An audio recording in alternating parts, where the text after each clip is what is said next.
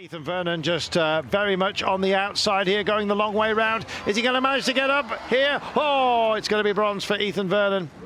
Viviani then against Corbin Strong. Viviani had a bike change within his one, and he's going to try and go for the long one. Viviani's coming up and over the top. Oh, look at this, Viviani emphatic. He's the defending champion, don't forget. And right now he has doubled up, doubled down.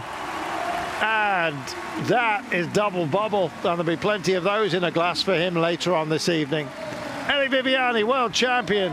Such a clever rider, such a popular one as well. Filippo Garner comes up and wrestles him.